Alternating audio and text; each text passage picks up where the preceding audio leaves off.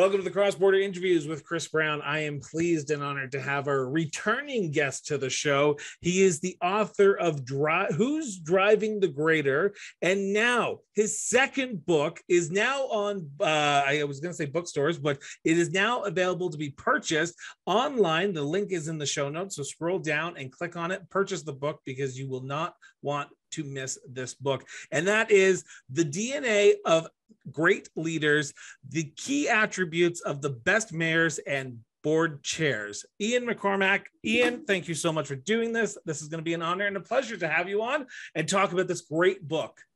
I was going to say it was going to be an honor and a pleasure to be back on to be able to talk about this great book. So thanks for having me back. It was a lot of fun last time, and I'm looking forward to it again this time. I am as well. But I guess the main question that we need to get off the bat is, you wrote one book, you weren't expecting two, so you've decided to write a second book that you really weren't expecting to. Where did this book come from, The DNA of Great Leaders?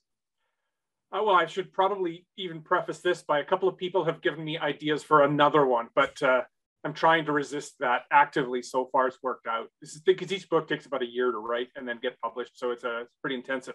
Where this one came from is kind of historical, and it's almost an accident, much like the first one was. The first one is about role clarity, the greater book, about overlaps and gaps and that sort of thing. This book, you got it? Right. Oh, look at that. Product placement. I came behind. There you go. This book is about, like it says, the attributes of great leaders.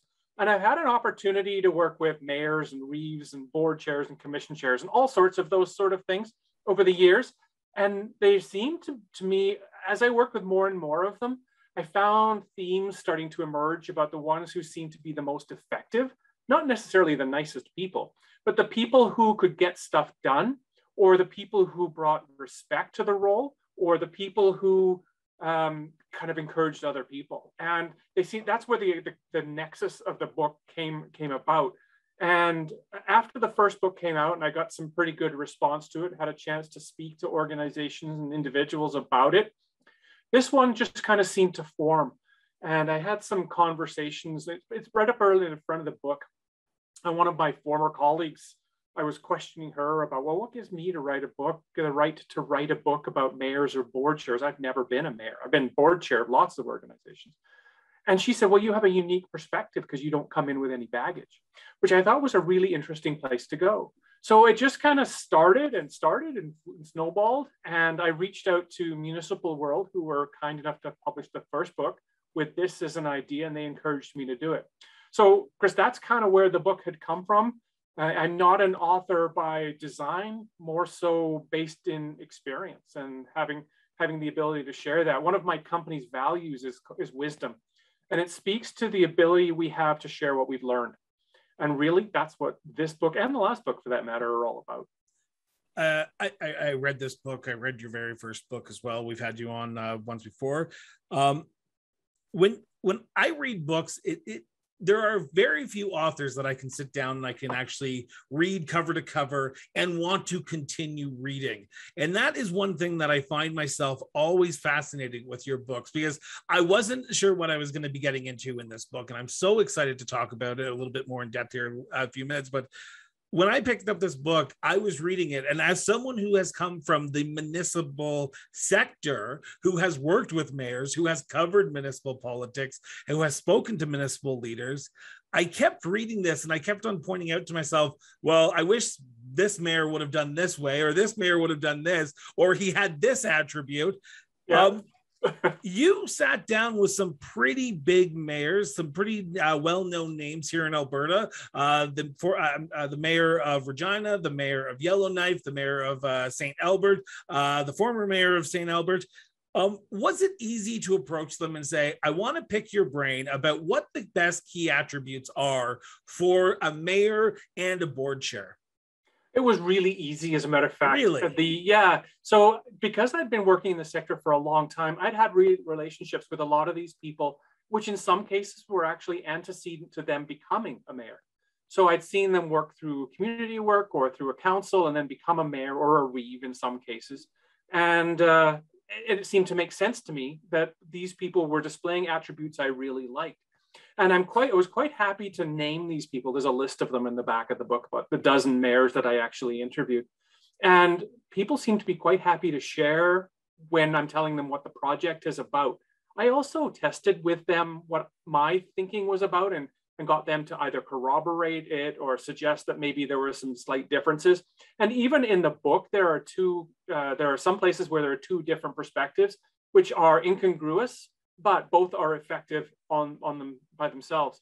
So that happened for most of the mayors. Some of them I didn't know and asked for introductions to, for people who knew somebody who was doing something interesting. There's also in here an Australian mayor as well.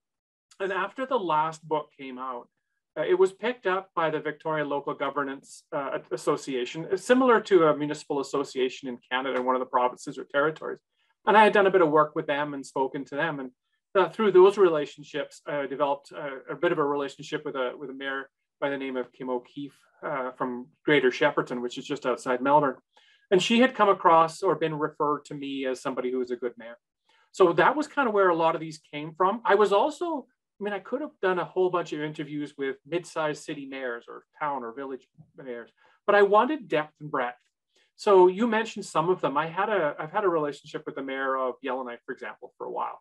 St. Albert, same thing. The mayor of Sturgeon County. I wanted urban, I wanted rural, I wanted big city, I wanted small village. So I've got Alberta, BC, Saskatchewan, Ontario, the Northwest Territories, and of course, Australia. So I was looking for depth and breadth. I was also looking for gender diversity as well. So they are half and half, literally, men and women. And some of them are brand new. The mayor of Regina, for example, got elected in the most recent Saskatchewan municipal election, had never been elected to anything before. So I was really interested to find out why she would think that that would be a good idea and whether the role was what she thought it was going to be.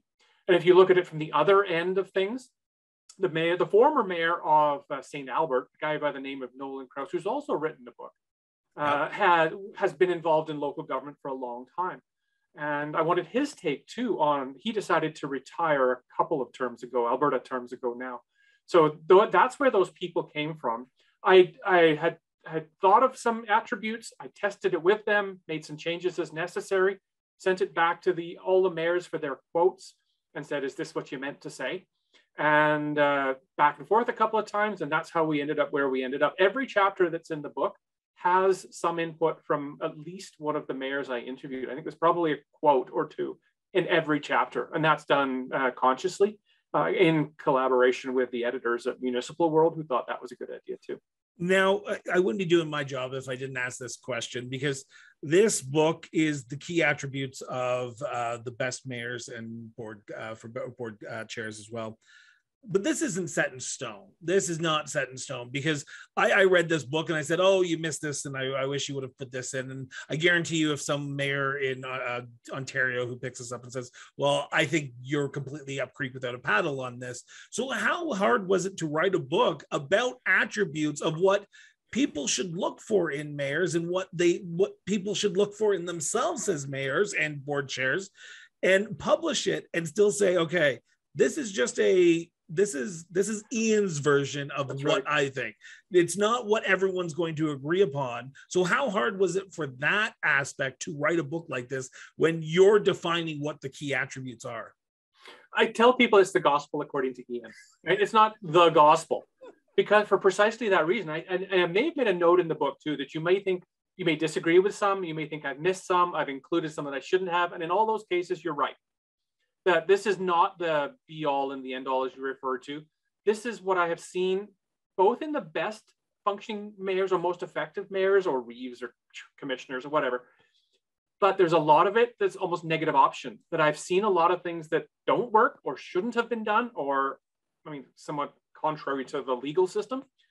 So I've tried to flip those around and say, well, I'm not going to interview those mayors. Chances are they're not going to want to have their names published anyway. But so then I can flip them around and say, this should not have happened this way. So if it happened in the right way, what would it look like? And so some of the attributes that are in the book, particularly the ones that aren't kind of nurture related, things that are related to either technical skill or to the understanding of the depth of the community and that growing up in a community milieu. Those sort of things were where I had seen things done poorly, and continue to see things being done poorly. But I still think that they can be done right. And that was one of the reasons or the impetus behind writing the book. Is sometimes, I wrote about this in the first book, sometimes I think people who are new into the role don't really know what they don't know. So I don't know if we necessarily excuse them for doing some of the things that they do, but I can kind of understand how things ended up the way they are. Well, and you talk about that in the book, and I apologize, I don't remember what chapter right off the bat here, but you talk Me about... neither. You me either. That's great. But in the book, you talk about you don't get into a position like a board chair or a mayor and then stop learning, right? You always are learning. You're always trying to engage. You're always trying to make yourself better. This might be a little bit off kilter from what the book is about, but do you find that there are mayors in this country, in this province, in this world who are just okay with getting elected and just doing what they need to do, and that's it, and not growing the role to adapt to the ever-changing world that we are in? Yeah, I had a conversation with the mayor this morning, actually, I think it was, and I was talking to her. Small town, so the mayor or the council self-selects from within whoever the population happens to be. They're not professional, particularly in smaller places. Typically, they're not professional politicians. So I was having a conversation with her about the role of council and saying, if all the decisions were easy, only one of you actually needs to be there. It's when those conversations and the decisions are difficult and will have some negative repercussions, at least in the short term, that the role where people really seem to inherit the role or grow into the role. And I also suggested to her, and to many others, in fact, too, that the whole thing is transient or transitory. You've inherited the role of councillor or mayor or chair from somebody. You're going to do the best you can while you're there. And then you're going to pass it on to somebody else. And the mayor talked to this morning said, yeah, I want to leave the community better off than I found it. And to me, that's the piece about change. And so that's where it takes courage to do some of the things that need to be done. So there are people, no doubt, who come into the office, just want to be the big person in town and make the decisions and tell me what to do and all that stuff. But I think that there are a lot more people, particularly in local government, where there's not much in salary or no pension, and perhaps maybe not even RSP top-ups, where people want to do the best for their community. And they run for the job because they think they can do a better job than somebody else can. There's a role for ego in it. And I think that person has to believe they're good at what they do. They've got some good ideas, and they're trying to get a very big interview panel to agree with them as they go through that. And so that ends up with the mayor and the whole council team, for that matter, or board chair and board team, wanting to make some change. A lot don't understand what the job is until they get into it. And that's problematic, both for the council and for the community and for administration who's trying to drag them along as well. I'm just going to interrupt and say some of them don't know what they're doing even after they leave politics. And that's just my own personal opinion on that one. I did a talk for the board of the rural municipalities of Alberta. They were doing a retreat. So I went in, and they were the first organization I'd actually spoken to after this book came out. And they're in the book, it speaks about like 3 types of attributes. You've got the ones you just inherit as a person because it's like who you are. There's the ones you kind of grow into as you become understanding of your community. And then there's your technical skills, how to run a meeting, that sort of thing. And so I say, well, what happens if one of those attributes is missing? What if you don't have that personal, the personal piece? What if you don't have the community growth through the community? What if you don't have the technical skill? And so we explored that. And then one of the board members from RMA said to me, well, what about the person in the small town who's the default? Nobody wanted to run to be mayor.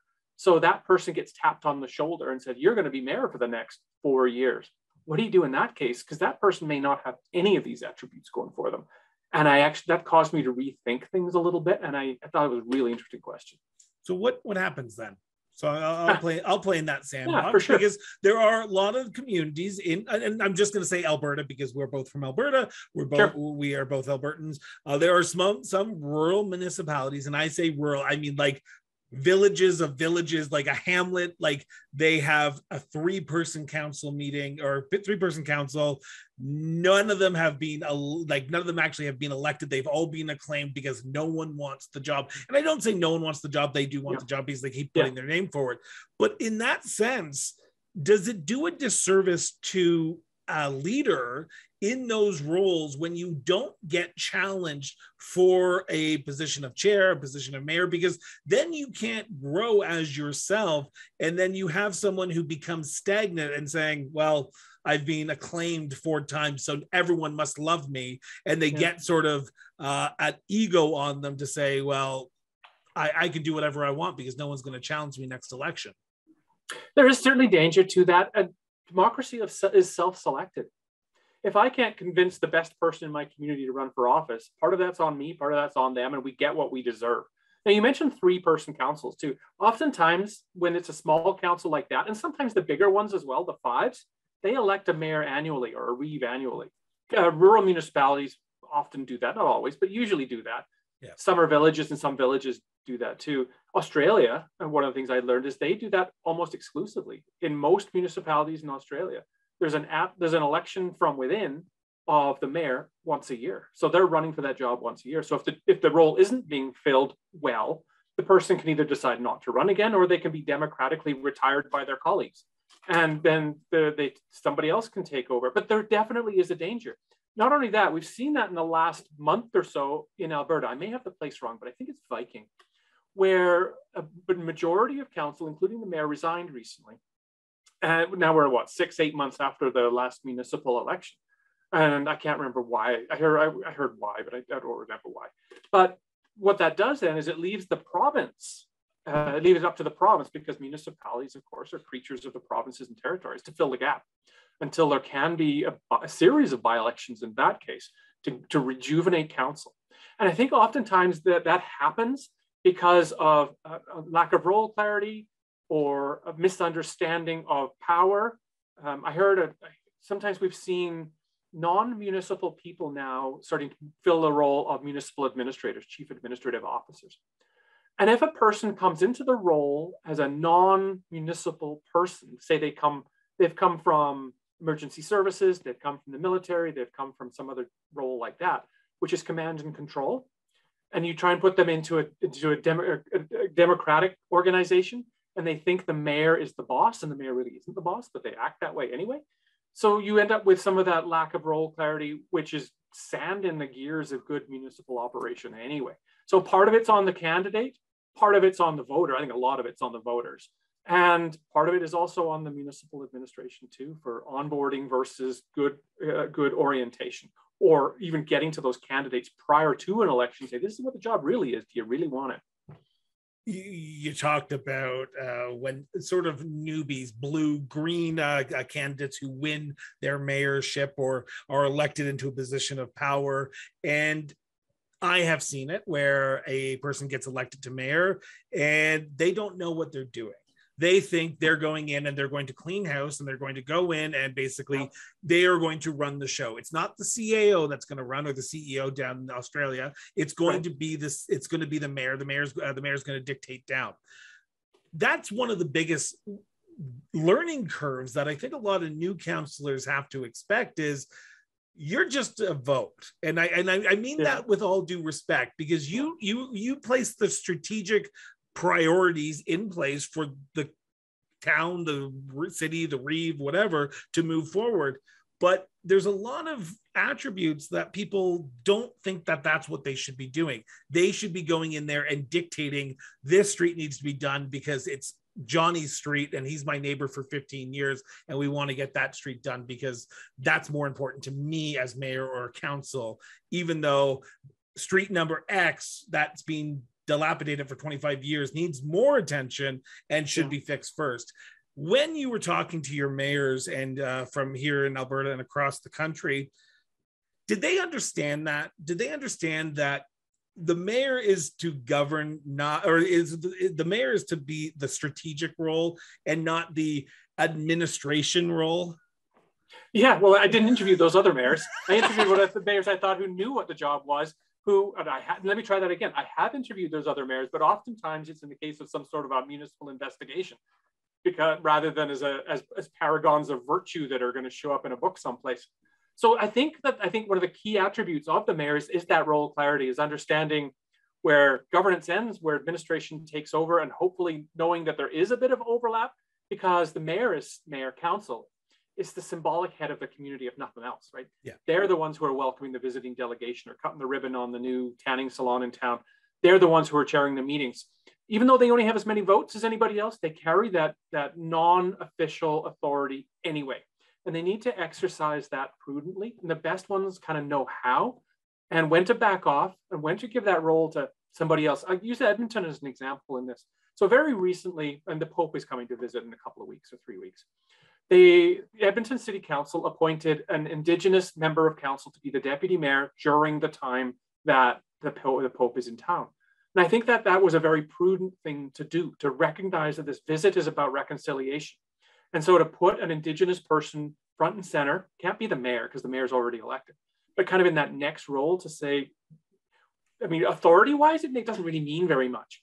But symbolically, I think it's really important. And the best mayors, in this case, Mayor Sohi in Edmonton, would understand that that is kind of part of the role, the symbolic role of what they do. Those who think that they are in an authoritative state or that they are in a strong mayor system, probably run up against frustration very quickly when they realize that they can't do the things, they can't do the sweeping changes that, as you referenced earlier, they were intending to do, and that the voters may have brought them into office to do. The voters not knowing that they couldn't do it either. How do we change that though? Because I want people to read the book. I really want people to read the book, and there's two areas I want to talk about a little bit later. But sure, we have a weak mayoral system. Let's be honest. I think you talk about it in the book, and you just mentioned it there. And ego gets the best of every one of us, and humility gets the best of a few of us. How do we change who we elect without saying you can't run unless you have humility to be in that position? Yeah, or you have to pass a test. Exactly. Right. And then right now the test is: are you a citizen? Are you over 18? Can you afford your $200 and can you get 40 signatures or whatever the number is? And do you live in the actual city or town that you or is your main residence? Because I know a few mayors who live in other areas, but their main residence is in their community. Yeah, we've run across that a couple of times with council members as well when we're asked to check into things. So given my druthers, if in an ideal world, it starts with education. It starts with understanding civics. I think local government comes up in grade 9. It should probably come up in grade 12 when you're about to go ready to vote, to understand kind of the role of local government, or any government for that matter, the differentiation between, I kind of say there are 4 orders of government, because I've started to put the Indigenous government in there as an order of government in and of itself. The understanding that, so I think part of it then is education through the school systems, which then relies on the provincial governments to do something about. As I mentioned, we've started to do candidate workshops for anybody who's interested in running, so they understand what the job is. Oftentimes, we've been doing that in conjunction with chambers of commerce, because there's one of them everywhere, and they often do things like host election forums. So though they seem to be a natural, sometimes we've done it with municipalities. Then there is voter education that happens through the election campaign itself, around role clarity and what you should expect, what types of questions you should ask.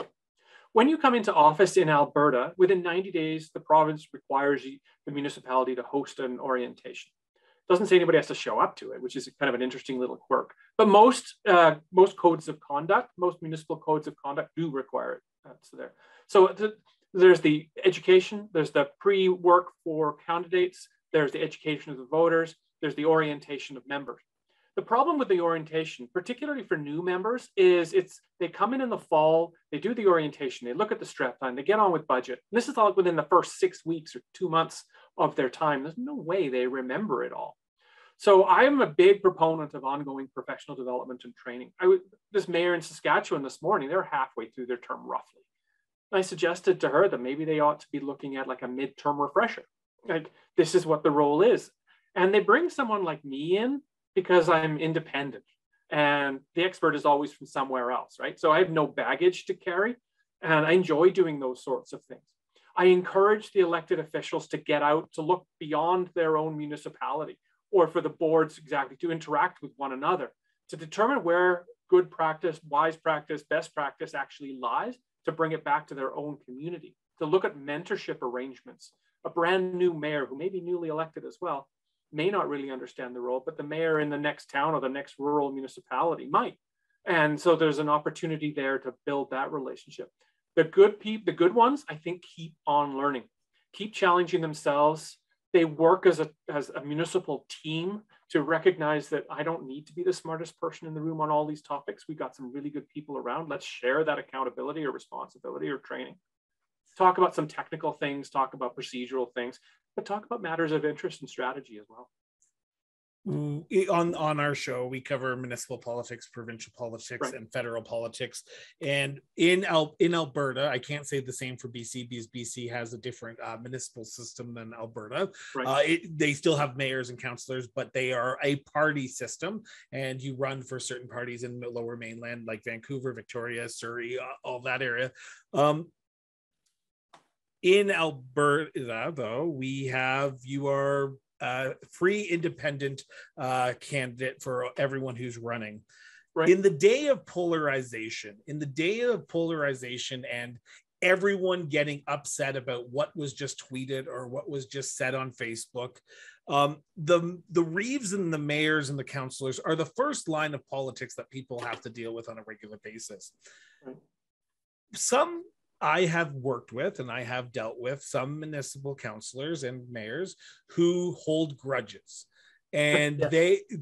You talk about this so eloquently in the book that you basically tell people, like literally in the first, like, I think paragraph and a half in the chapter, you basically just told them, if you're holding grudges, don't get involved in politics because you're not going to last.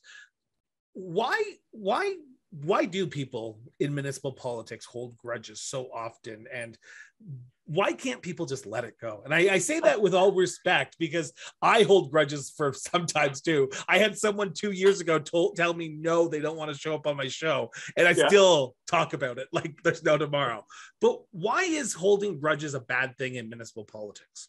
Well, first of all, I'm glad I didn't turn down your request to show up on your show.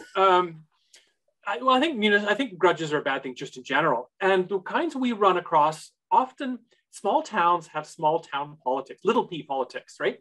So sometimes we have run across times where two members of council in their mid 30s or 40s or 50s didn't like each other in grade 10 because somebody did something nasty to the other one in grade 10. So that is just kind of considered. And essentially it's Hatfield's and McCoy's family feud that's been running through the generations. Now it's grown up. It's not teenager anymore, but nobody really remembers why we don't like each other, but we don't. So that's one of them, and it comes out. Another is because of political philosophy that, I mean, those on the left may not agree with those on the right. If they can share values, they're fine. If their values are disparate as well, then you've got a problem too.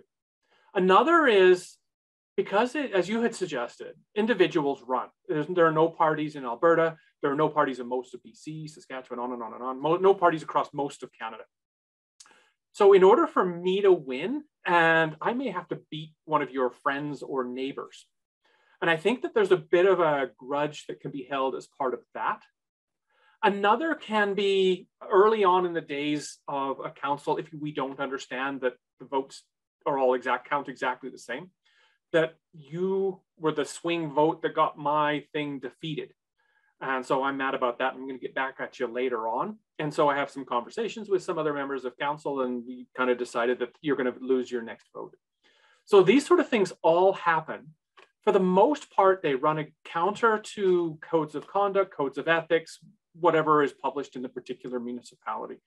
And I don't think we're going to get away from it. And I don't actually mind, I don't like grudges, but I don't mind conflict politics. In that, maybe politics. I don't mind the conflict that is healthy stress and tension between competing ideas. I think that's what makes us healthy. Again, if all the ideas were easy, you only need one of you to be there. So that, I think, is certainly a consideration. The reason I talked about grudges is because later on in the book, you talk about an attribute that a mayor needs.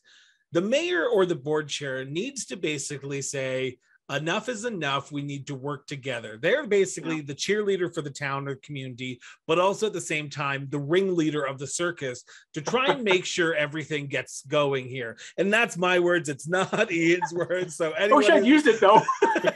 They are the ringleader. They are the ones who have to make sure everything lines up, make sure they work with the CAO, make sure those grudges, those egos don't get in the way of making their community better. Yeah. When you were talking to your the people that you interviewed for the book, did they talk about how they had to balance that? Because you do need those conflicting sides. You need I need this road done instead of this road. I need this water main line instead of this one. Did you talk to them about how to properly address those conflicting reports and conflicting sides to make sure that it doesn't make the council become a complete cluster of nothing happening? Because we have seen, and there are a few councils in Alberta right now where we are seeing that nothing's getting done because the mayor can't keep control of what's happening. Yeah. 'Twas the problem with the weak mayor system, right? Officially, the mayor can't do anything about it. Unofficially, again, the mayor has a lot more symbolic power than they have real power. And effective mayors see that and use it judiciously. When you come into office, you have a certain amount of political capital to spend because you got a bunch of votes and somebody put you into office. You can grow that or you can shrink it as you move throughout your term or beyond. A good mayor has been growing and growing and growing and can actually then choose to expend some of that in dealing with some of those conflicts. And some of it, I think you mentioned, is grandstanding. If the 5 or 7 of us are on council, there's an idea come forward, we're all in violent agreement with one another. But we have to get our two bits in, and I don't think that's an efficient use of time. So I think one of the suggestions that is, well, why not start with no, right? If an idea comes forward and it's inherently good and we all agree with it, let's just get on with it, rather than all of us having to say our 2 bits about it. If somebody disagrees, then let's start a debate about it. And that's anyway, to me, a more efficient use of time. That is, I mean, I joke that council meetings take all the time available plus 10%. And not all of them, but a lot of them do. And I wonder how you make effective decisions. So a chair or a mayor can certainly intervene at that spot and get something happening. Okay, I'm going to challenge you a little bit here, sure, go ahead. Ian, because I have dealt with a mayor. I used to cover politics back in Ontario for a local newspaper, and I dealt with a mayor who did everything in camera. All decisions were made in camera, and they came to the council table, they made the vote, they basically, here's the motion, we've passed it, move on. There was no actual conversation. And as a journalist, I hated it because literally, how do you write a story about this new multi-million-dollar complex that's coming in when no one said anything? Is there a downside, though, where everyone might be in agreement and no one says anything? Because sometimes, let's be honest, the community wants to know why you want this. Instead of asking Councillor so-and-so on the street, I want to know they said it in council to make sure that it's on the record, it's in the minutes. And I don't want everything to be kumbaya, even though behind the scenes you hear councillors saying, I want to speak in front of council about this, but I've been told by the mayor I can't because he heavy-handedly told me, nope, move on. First of all, in a democratic process, somebody has to introduce the idea. And the introduction of the idea should contain a lot of those arguments that are in favor of it, and may even speak to some of the reasons why things aren't happening. And if you want to have a bit of debate about that, fill your booth. But what I'm suggesting is droning on time after time after time, because everybody has to have their say on it across the bench. That's not a good use of time. Your comment too about in camera or closed sessions or private or whatever people call it is based, to me anyway, on the principle of transparency or value, if you like, of transparency. And as an outsider versus as a councillor, the definition of transparency changes. Right? As a private citizen, I think, what are all those people doing having conversations in private? What are they keeping from me? And if that happens more and more and more, then the culture begins to expect that. And it becomes us versus them from the outside. These bastards are doing everything in private so we don't have to. Unlike like provincial or federal, which do almost everything in private. But if you're now sitting on the bench as an elected official, you realize that there are implications around freedom of information or protection of privacy, which mandate you to be having some conversations in private. if it's got to do with legal, or they typically have said land, labor, legal. Now that is, I mean, that's gross. Kind of, there's a lot more nuance. It's a really big umbrella, if you ask me. It's a very big umbrella, but there are really good reasons for doing some things in confidence. But it does certainly get abused from time to time. If we're looking at an investigation, oftentimes it kind of starts with that, because one member of council gets frustrated with, how come we're doing so much stuff behind closed doors? And there's that like real or metaphorical manila envelope that gets slipped under the reporter's doors as well, to try and break out some of this stuff. So when things are all rosy, there doesn't seem to be a need for in-camera. When things are maybe not looking so good for the council or for the municipality, then there's a really great interest. And let's not discuss this in front of everybody. Let's not air dirty laundry, even though legally there's no reason you shouldn't. So to me, anyway, when it comes to things like transparency, there's a continuum. It goes from one end where we say we should do everything in public unless there's a legal reason we can't. To the other end, we should do everything in confidence unless we actually have to release that information. So both of those are kind of legal, but there is a continuum based on a principle. And I mentioned ongoing training earlier. And this is one of those places that I think ongoing training is important, because if you look to the media, whether it's broadcast or print or online, like this excellent podcast, for example, my grudge for you is gone now, Ian. It's okay. Thank you. But if you look at federally or provincially, a lot of things, we just expect that it's going to be a fait accompli by the time the vote comes. So for the regular citizen who doesn't put a ton of thought into it or doesn't live in this world, maybe their expectation is the municipalities do it exactly the same way. But I think municipalities have, and really good mayors or reeves or chairs or whatever, can really push that a little bit and say, we're different. We believe you, the citizen, the voter, the association member, that we should be more accountable to you. And as such, we're going to do as much as possible as we can in an open environment. I know we said 40 minutes, and I have a few other questions if you don't mind sitting with me. I talk a lot. Okay, no, but you bring so much great information to the show. But also, I want to remind everyone, please go get this book. The link's in the show note. The DNA of Great Leaders: Key Attributes of the Best Mayors and Board Chairs. Yep, there you go. We'll do it together. There we go. You talked about transparency, and you talked about transparency in the book, because the mayor's job and the board's chair job is to be as transparent as possible without being transparent, which is kind of a double-edged sword, because as you are given a lot of information as a city councillor, as a mayor, as a board chair, and you can't have this conversation about what you're talking about in camera with your wife, with your friends, with your bar buddies, because there's a lot of information that could affect the day-to-day workings of council.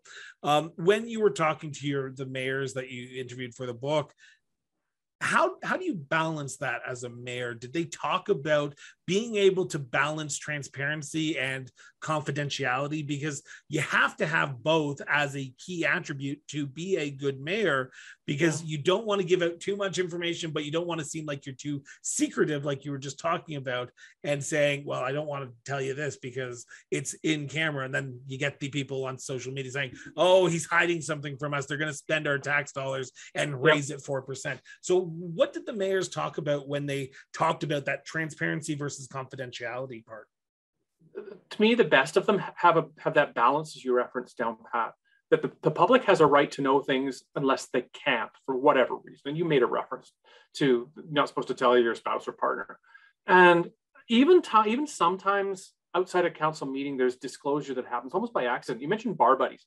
Well, what if you and I are on a council together? We're sitting at Denny's having our breakfast one day, and we're just having a chat about what happened in council last night. But somebody, the local snoop, is sitting behind us in the next booth. We're breaking in camera because somebody's overhearing it, right?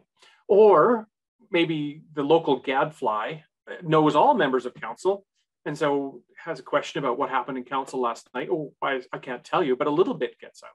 And then he goes and talks to the other 6 members of council. Now you've got a pretty good story going on at that point. And we've seen both of these things happen, which is why they're kind of real instances. But the best of the mayors can really say, you know, the 5 of us, or the 3 or the 7 or 13 in some cases, are the first team of this community. We were elected by our peers, and we are given responsibility over and above that of the average citizen, which sometimes also brings us almost into conflict with our citizens, because we make decisions based on 100% of the information that we have. Not saying you'll ever have all the information, but the citizen is then judging that decision that gets made based on 60 or 70% of the information, which is available publicly. So that other 30 or 40% might make the decision move from a yes to a no or vice versa, because I know a little bit more about that. So understanding that that's around governance, and that's strategic, and that's long-term, and there's probably some short-term pain to go with that long-term gain. That's, I think, how the mayor or the chair needs to convince the other members of council, as far as possible they can, that this maintenance of confidentiality is important now, and it has long-term implications for the community as well. Whether we maintain confidentiality, make a decision for the long-term benefit of the community, or if we break confidentiality and things go sideways, up the creek without a paddle, to quote you. Well, thank you for quoting me. Hopefully it's in book 3. We'll do a book on podcasts. There you go. Municipal podcasting. There you go. You said something, and I just need a clarification for myself here. You talked about Councillor A and B, so in this case, Councillor Brown and Councillor McCormack, sitting at Denny's having a discussion about what was in camera. Correct me if I'm wrong, and I'm not sure if you would know this off the top of your head, and I'm assuming you're an encyclopedia of municipal politics in Alberta, so you'll have this off the top of your head. Councillors cannot meet outside of council meetings to discuss what happened in council, no ifs, ands, or buts, according to the MGA, correct? No. So sort of nuanced. A majority of members can't get together. There you go. Okay. So you and I can have a conversation. But if we were a council of 3, we would not be able to do that. That's correct. And that's one of the real interesting things about a council of 3 is it's always got to be at least 2 people in favor of something. So which is like it's a 66% requirement to pass anything. It's a 66% to pass anything, and it's a quorum because you can't have one person at your meeting because you're not at quorum. My last question, topic I want to talk about, and it's later on in the book, and you talk about dancing with the one you brought. Yeah. So you talk about 25 great attributes that mayors and board chairs should have, and sometimes you get it wrong. Sometimes the voters are always right because they vote for the person, but sometimes it's not the best. In Alberta, we have the Recall Act. We can recall politicians municipally. Are you saying, and this is more of an attribute to me asking the author and not the mayors who you interviewed, but is the Recall Act a bad path forward for getting it wrong and then being able to turf people out if you have a mayor or a councillor who you just don't agree with anymore? Well, first of all, as for the voters, no matter who you vote for, the government always wins. But when it comes to recall, I'm not a fan of recall. You can get recalled for legal reasons, of course, if you just municipally. If you disqualify yourself for a variety of different reasons, you can be declared, the seat can be declared vacant because you have to resign, or a judge can decide that the seat is vacant. So that can happen. When it comes, and the bar for recall in Alberta is really high. But what scares me a little bit about it, or a lot about it, is, again, if I'm making decisions with 100% of the information, you're making your decision with 60 or 70% of the information. My decision may seem short-term wrong, even though in the long term, it's going to have benefit.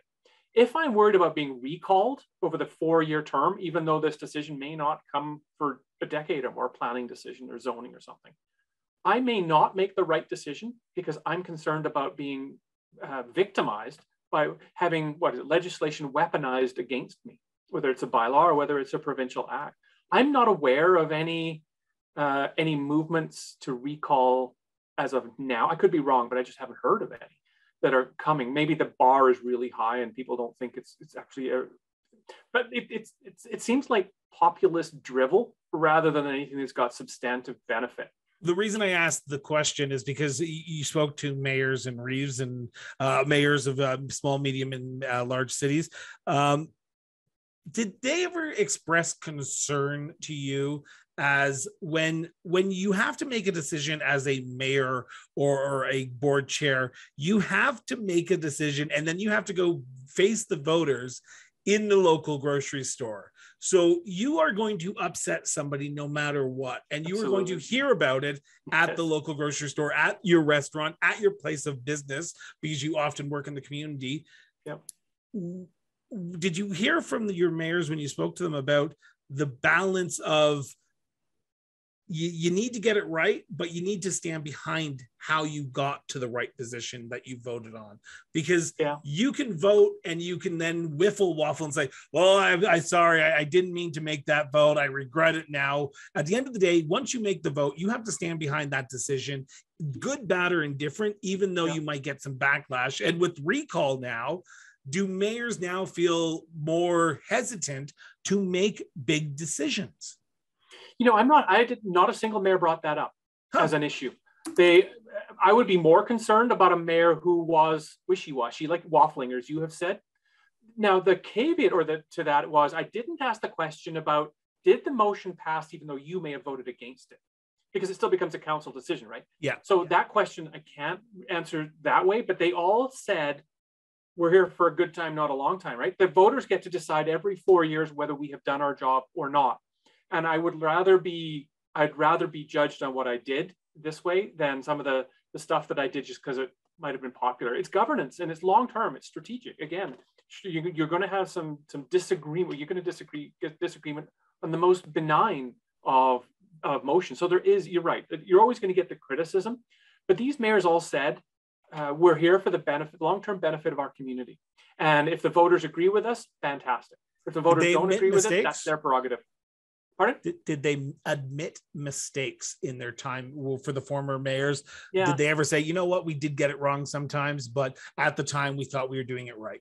Yeah, not all of them, because I didn't ask them all those questions, but the ones I did ask, all of them said we are not infallible. This is us doing the best we can with the knowledge that we have. We are not experts in everything. We've hired experts in terms of whether it's an executive director or a commissioner or a CAO, SAO, or CEO, all the same role.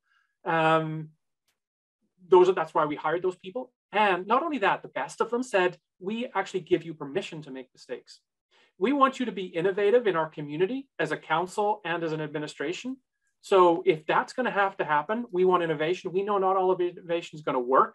So we are willing to accept a certain amount of risk, blowback on council for approving something that eventually didn't work. But they've said it's important for us to move forward in some way. We want to change. There's risk associated with it. And so we're willing to accept some of that. We're willing to make some mistakes. We're willing to allow our administration to make mistakes. And that filters down culturally as well. I'm willing, as a frontline person, I'm willing to try something or suggest something that might not work because I know council's got my back or the board has my back. I think that's pretty cool. Ian, I want to thank you so much for sitting down for the last 50 minutes and talking about your newest book, The DNA of Great Leaders, Key Attributes of the Best Mayors and Board Chairs, which is now on sale. The link is in the show notes.